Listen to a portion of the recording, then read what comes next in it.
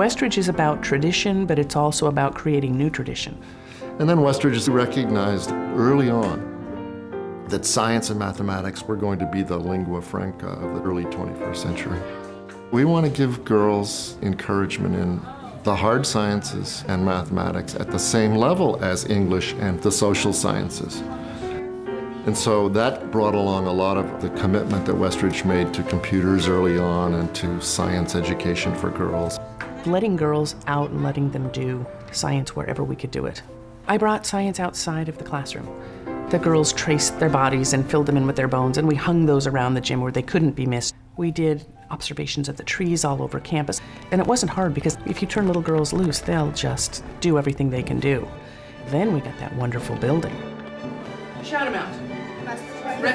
Wet benches, dry tables, smartboard. These lovely little girls thriving in lower school science.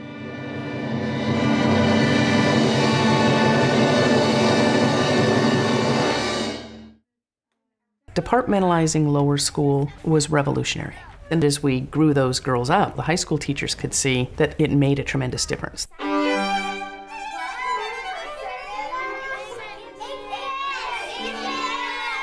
Agnes, what's the name of this rock?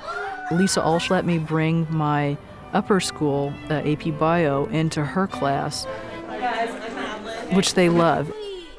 I try and do labs that show them how science is in the real world. Every year I've placed, now 10, a dozen kids over in Caltech labs to see if they like research. Westridge has given me the opportunity to give that opportunity to young women. Dr. Trump? Yes. It is major here now. We built a curriculum to support what we were seeing in terms of the enthusiasm on the part of girls. But it's the kid who didn't know that they could be interested and that they could be good at it. To me, those are the great success stories. It's exciting. I had 2 girls last year. Soroya hated science with a passion, and Marlene, who everyone thought would go off in drama or English. They worked with John Grotzinger, who wrote our college-level textbook, and it was about the question of life on Mars. And with that, they then went off to Stanford as earth science majors. Westridge is a place with a very clear understanding of how buildings and spaces enable or forbid interaction or shape one's experience. This idea of having this science commitment to a new state-of-the-art facility science building is amazing. And then going just beyond making a building that can be a teaching tool, this is visionary stuff. So kids will be able to see some of the ways that we can live in a much more environmentally conscious way. There'll be some passive solar, there'll be some recycling of water, there'll be smart electricity panels. I read in the paper last week that there were a couple of girls who have done some amazing science project working on enzymes and transfer RNA, DNA, and all of that intricate science stuff. Working with people at Caltech, I had this fantasy. I can see them in that science building where they can find that passion supported and fulfilled.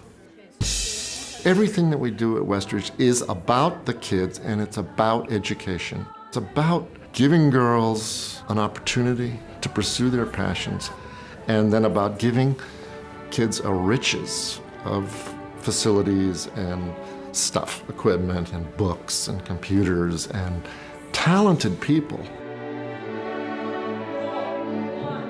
Westridge is a tough school. I mean, Westridge is a school that hits, on all cylinders. In science, they have tremendous academic grounding. The idea is to just open up their eyes to just the breadth of what science really is. So, on the board has to empower them that they can be anything. So 3 automatically is out because there is no 2. Because so it's D 5. has 5 orbitals. Okay. So it's -2, -1, 0, 1, 2. Then how do you know where Electron is? Yeah, because don't you count